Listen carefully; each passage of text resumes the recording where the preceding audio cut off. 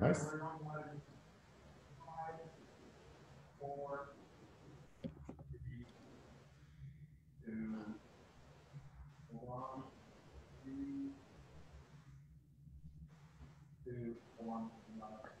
Hey, Leilani, Hi, Fredrik. how are you over there? I guess you're putting stuff on your fingers?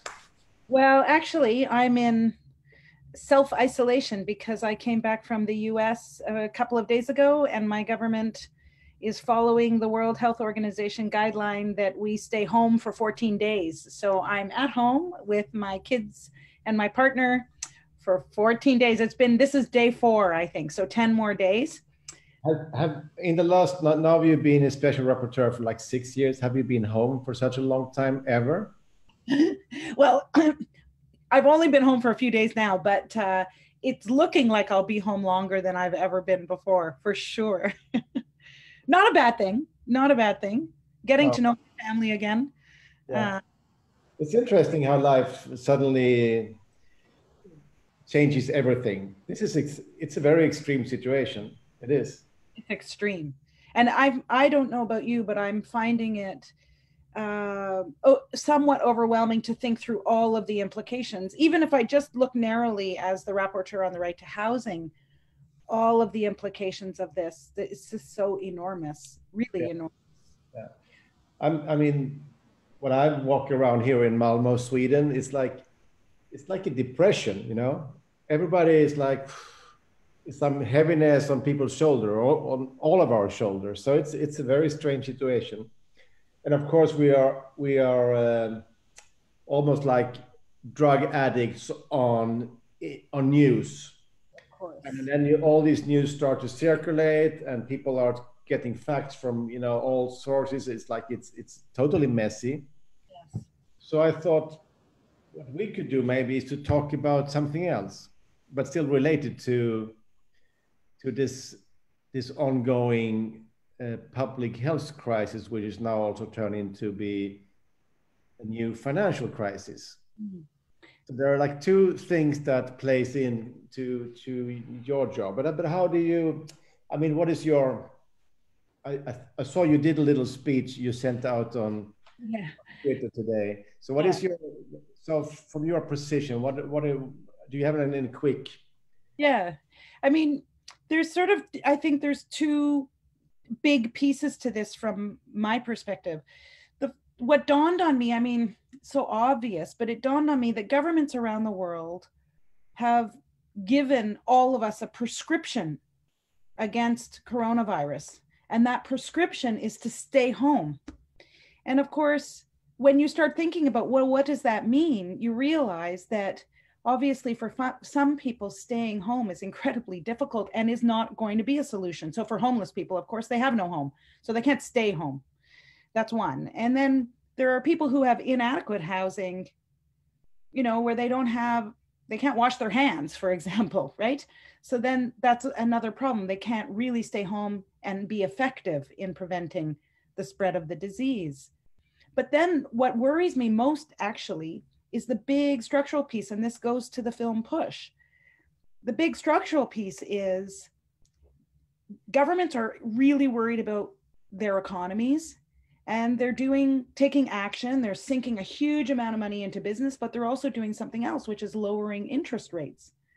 And we know that then creates these conditions where people are going to be foreclosing on their mortgages. That creates a lot of cheap debt, low interest rates. That means that the big financial actors so easily could do exactly what they did in '08 and thereafter, and what Push documents.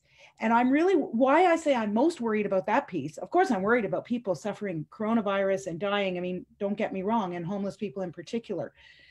But that structural piece is pretty easy to ignore right now, right? Because everyone's dealing with the urgency, emergency, and then this can happen by stealth. When we're turning our way, looking at the emergencies, that's when these guys come in. I don't know what you think about that, but No, I think I mean, you can, when you see, I mean, also here in Sweden, the news is the business community are talking to the government, and they are they're so far quite happy what the government is doing. So, but when they are happy, it doesn't necessarily always mean that we should be happy, because that's the lesson from the 2008 financial crisis. The way they solved it created this kind of extreme income inequality.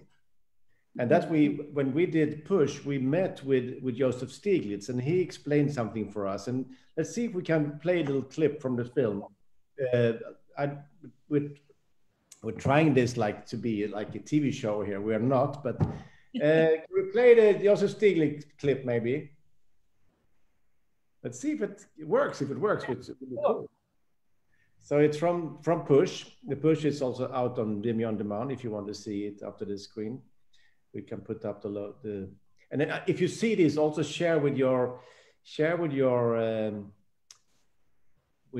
Facebook friends and so on that we are live on Facebook, and invite people today, because we can keep talking for a while.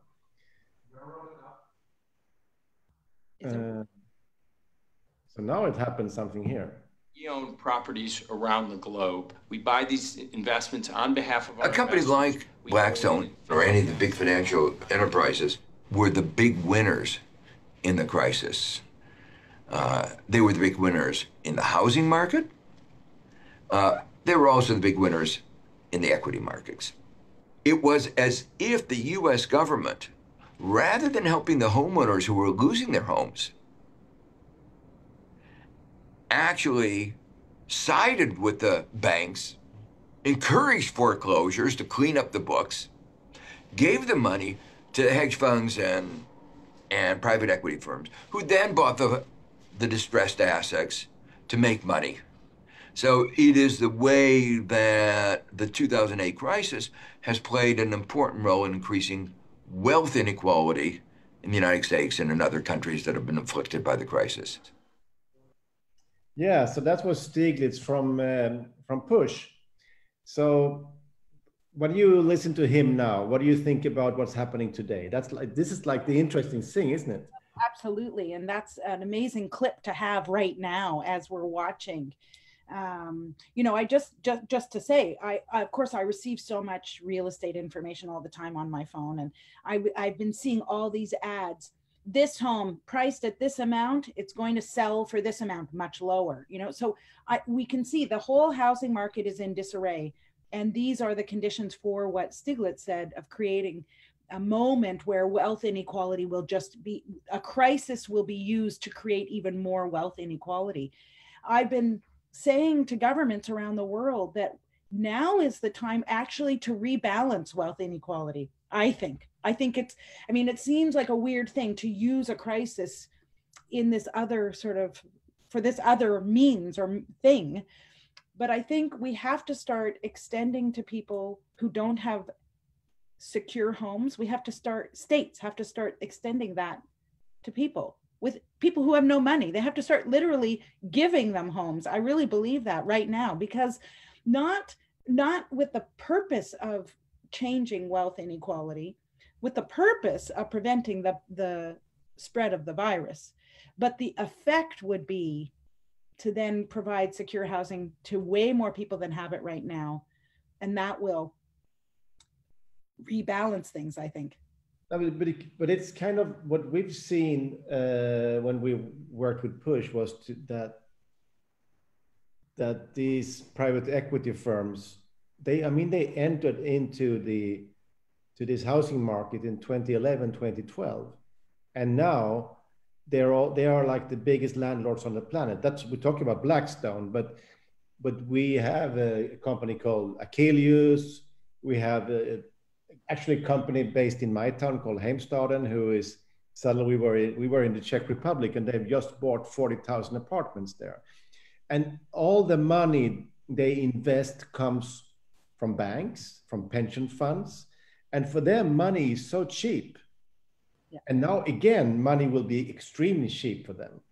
Absolutely. And we know for us, money is not cheap. You know, we are losing our pensions going down. Many of our friends are losing their jobs. You know, I mean, I run a small documentary film company. The government says that now we don't have to pay the mortgages, but we don't have any because no banks will ever trust a film company or a restaurant or something else, you know. So a lot of small businesses never had any help from the banks, but now the banks are supposed to help the bigger business.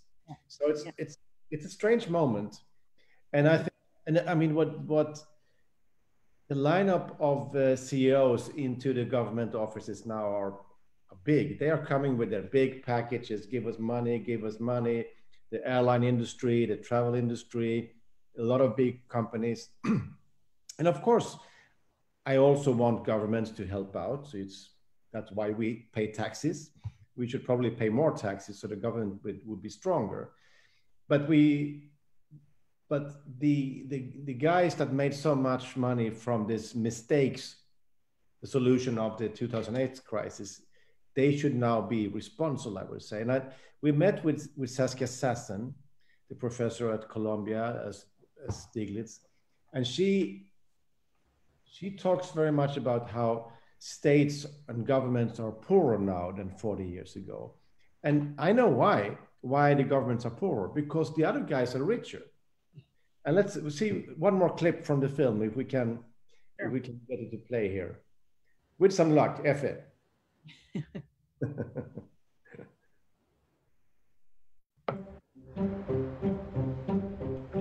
When you look at the political classes, which I hold responsible in part for a lot of the extremes that we have reached in terms of extracting value so that all our governments now are poorer than they were in the 1980s when this sort of begins. The value of all real estate that functions as an asset is $217 trillion. That's more than global GDP of all the countries in the world, of all the economies in the world. So you know that you're dealing with something that exits the domain of what we would call money.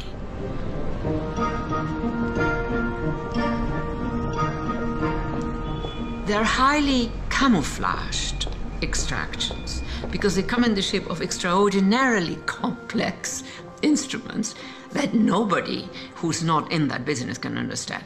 The political classes, instead of doing their homework and saying, aha, we've left traditional banking, we could all understand that, something else has happened. It's so complex that we delegate to the experts. Who are the experts? It's the financial sector itself. Yeah, exactly. So, do you think they will go back? Is the financial sector right now the advisors to the governments on how to act? Oh, 100% for sure. I mean, there would be little doubt about that. When the coronavirus first started hitting at least the Western world, and certainly North America, interest rates were immediately dropped by 0.5 percentage point or something, which is a substantial amount. Well, who was advising on that? Of course, it was people like the CEO of Blackstone, who is one of the chief economic advisors to Donald Trump. I mean, there's no doubt that they are, as I like what you said, lining up, right? Lobbying government. And I think some governments are starting to be responsive to the little people, as we say. But have you seen any stories out there happening? I saw Spain was doing something. Yeah, I think, Spain was like lowering the gas and... That's right. And stuff. Yeah, they said that no telephone, electricity, heating, water, et cetera, would be shut off during this pandemic, regardless of whether you can pay. So that's really important. I think it's the whole state of New York has said, had put a freeze on evictions. Now, I mean, this is really important. In some places, in my country, there are deferral of mortgage payments for those affected by the virus. So I don't know what that means, if you have to have symptoms, or I'm not exactly sure, but they're at least thinking of this idea of mortgage, not allowing the non-payment of mortgages to result in eviction. I mean, I think that's the idea. I'm not seeing this globally, though. Like these are, you know, we're talking about a few states. Story from Berlin where Akelius wanted to evict somebody today. Oh yeah, what was that? In Berlin. Yeah. So Akelius wanted to evict a tenant, but it was stopped. It was stopped by the government. I think so, yeah. But I mean, can you imagine that, you know? So I mean, I think it's interesting because, you know, as Saskia says, they've made this enormous amount of money and the world's GDP is much lower, you know. So it tells us something about the power of these guys. But and what they are too strong, probably. I mean, I'm interested to know, you know, because I'm a rapporteur, I tend to focus on states. And, you know, I've come up with a laundry list of what I think states need to do. I do think there has to be a global cessation of evictions, regardless of whether people can pay their rent or make their mortgage payments. There should be no evictions, period. And there should be no evictions of homeless people from where they are currently living. No evictions of informal settlements. I mean, that's obvious.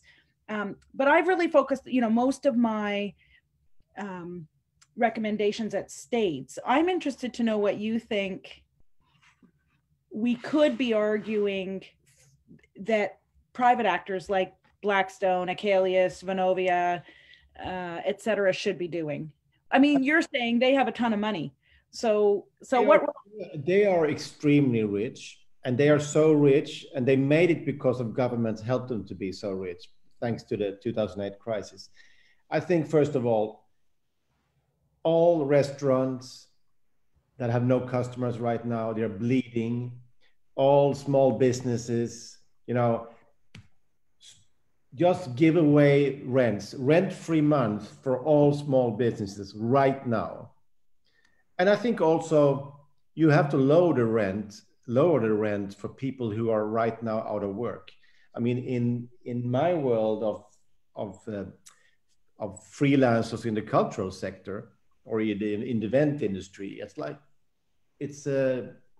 there's so many people who are now going into total darkness, you know.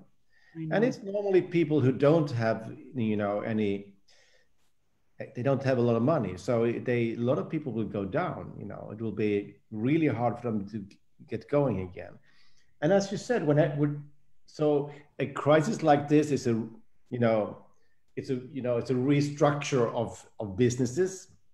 So somebody will win, somebody will be stronger because competitors go out. But it's also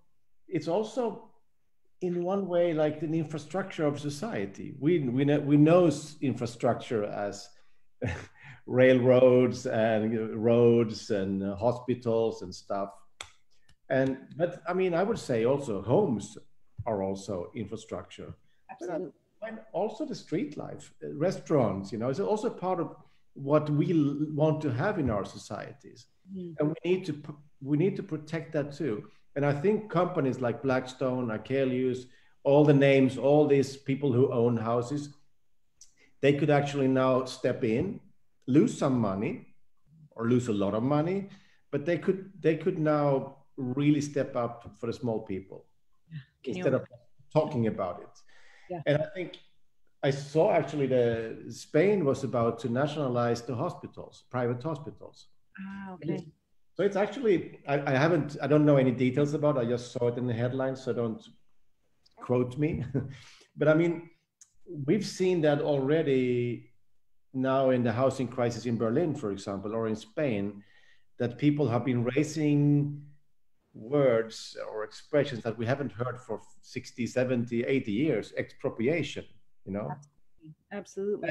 And claiming that housing is a human right and infrastructure that society needs.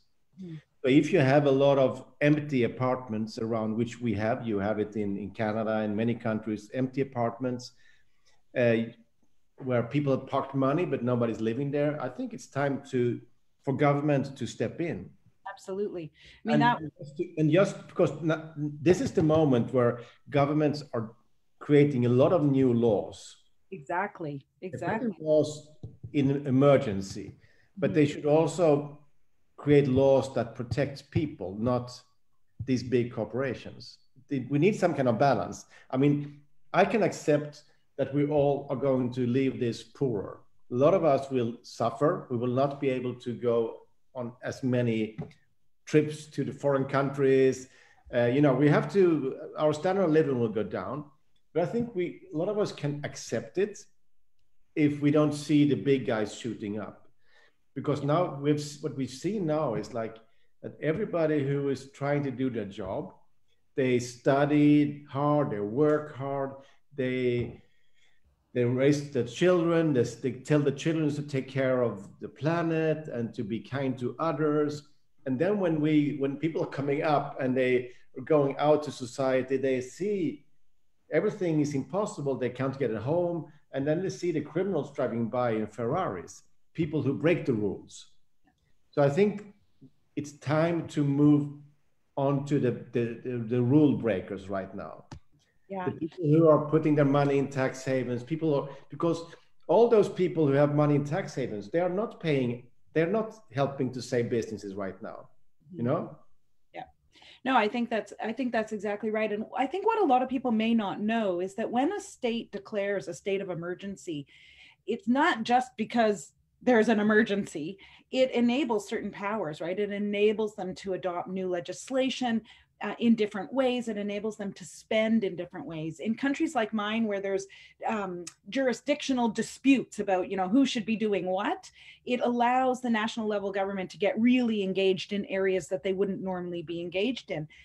What I think you're suggesting, or at least certainly what I've been suggesting, is that they use those powers, as you say, to prop up people who most need it and to push away the big actors who are normally acting like vultures and preying on situations like this. And I am hopeful, because I am seeing these, like we talk, these little bits of, you know, government to understand that the emergency here is a welfare emergency. I mean, it's a social welfare emergency, not just about health, right? People are, as you say, they're suffering economically. Most people will be worse off as a result of this. And so I see governments are taking some more bold actions, but I think way more has to be done. I mean, I like this idea of the appropriation of properties. I think that's I don't see any other way around it. If governments are prescribing staying at home, then they have to make sure everyone has and it's not just any home, it has to be an adequate home. Then they have to make provision for that.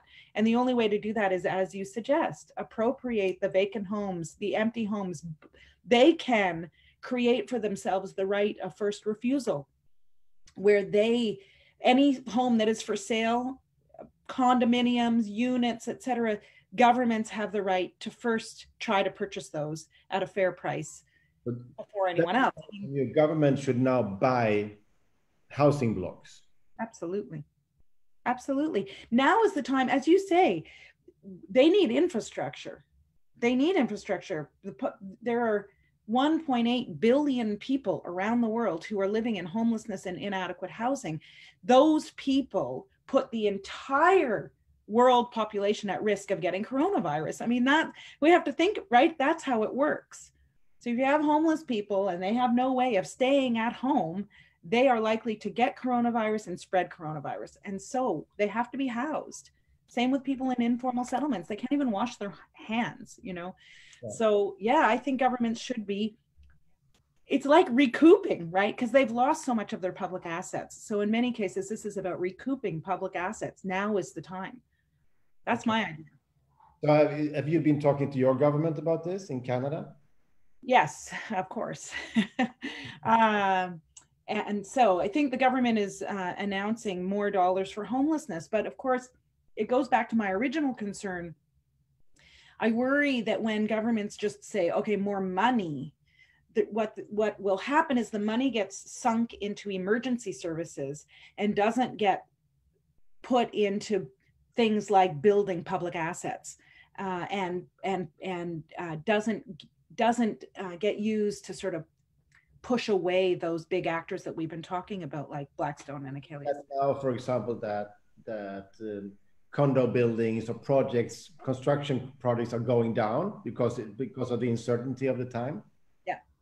Yeah, so I was speaking to a lawyer who works with developers in Toronto in particular. Toronto, if you go to Toronto, I mean, I know, Fredrik, you've been, you see like cranes everywhere, new buildings going up. Well, a lot of those developments are going under right now because everything has stopped, right?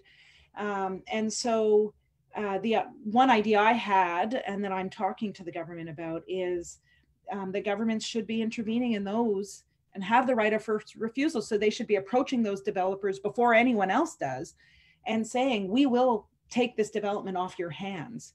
And that will help them start accruing more of those, you know, public infrastructure that you were talking about.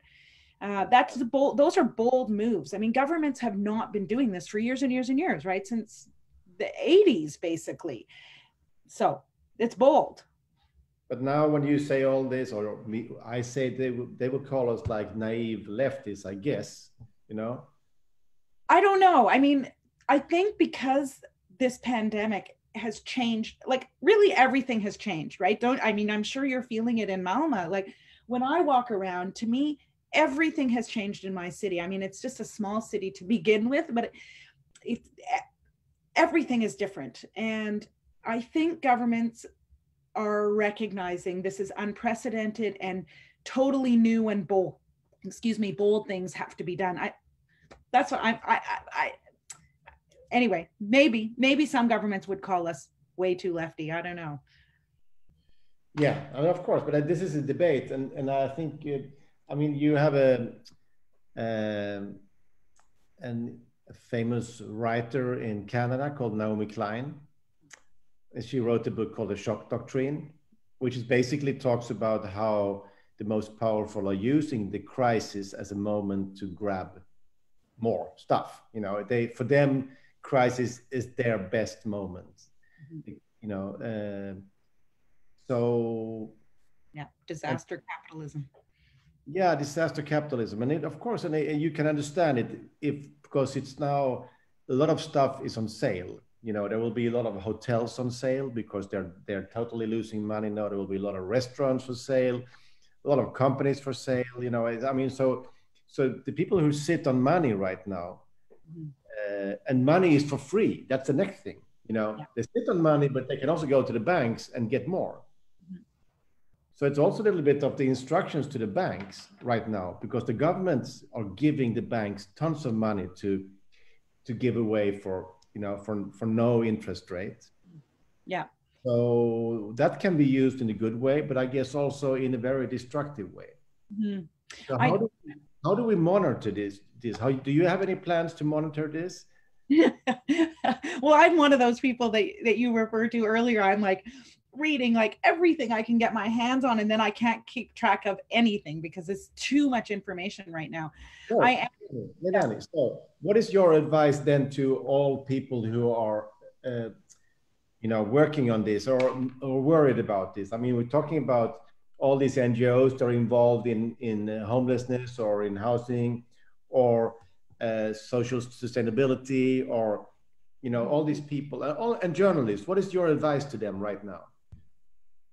Yeah, well, I do urge all of those people, and including myself, I have to keep focused on these big structural pieces, because there is going to be an aftermath to this. And I do think that we're in this very unique position. It's horrible and stressful, but it is a moment when we could, for example, solve global homelessness.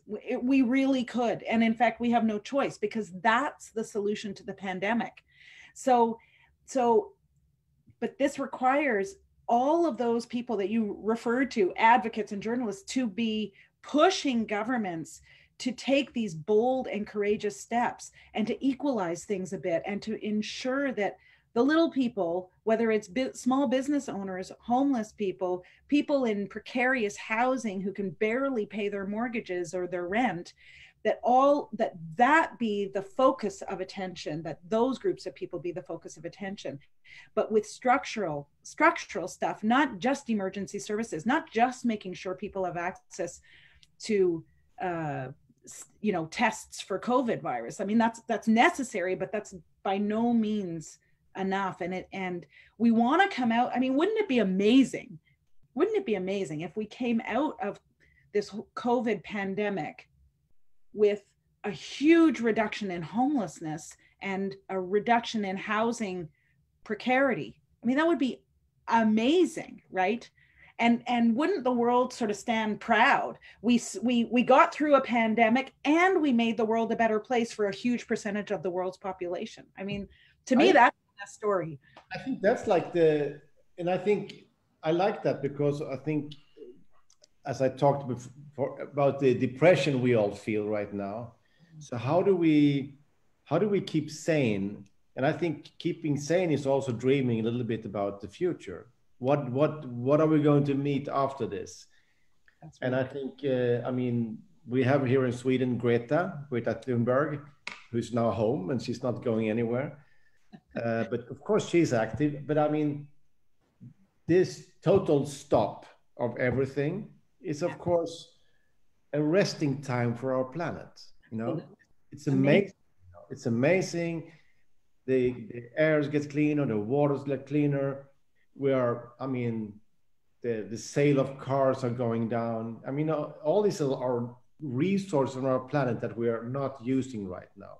I understand there are a lot of business implications on this, but it's also good for the planet.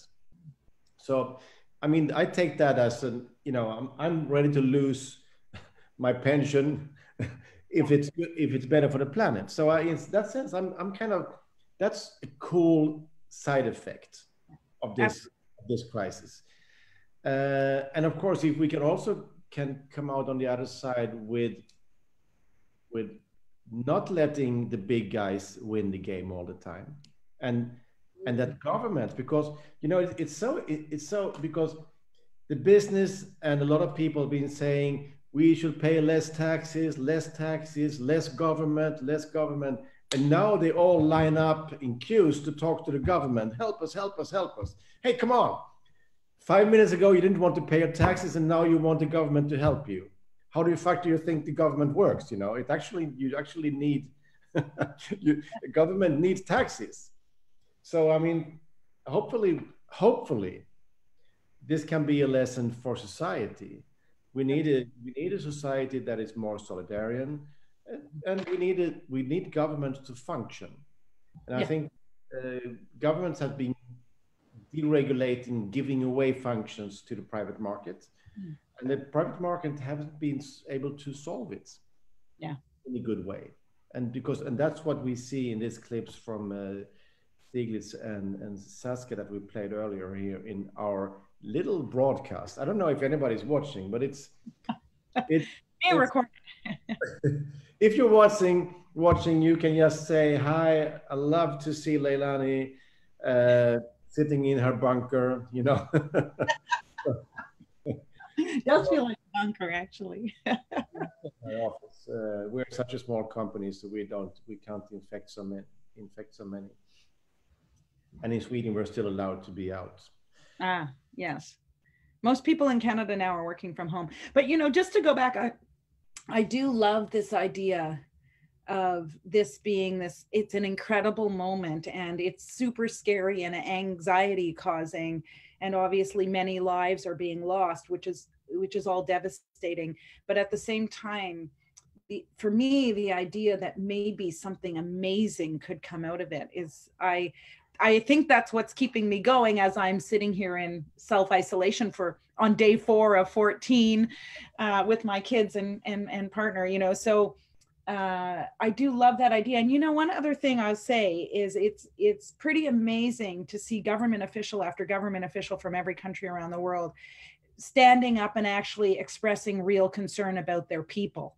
That's not something you hear governments doing terribly often.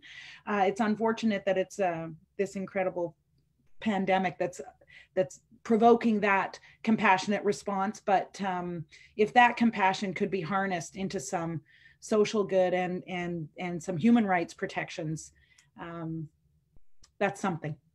That's cool. Leilani, I think we should keep talking. And if anybody's watching, write to us. We will also put this this video up so you can watch it later and send to your friends. It's probably too long, but it's that's how we roll. Too long. But it's fine. And we will. I think we should keep talking like this as we are still in isolation and keep the spirit up. Absolutely. From Malmo to Ottawa with love and respect, and keep fighting. You too. Ciao. Thank you.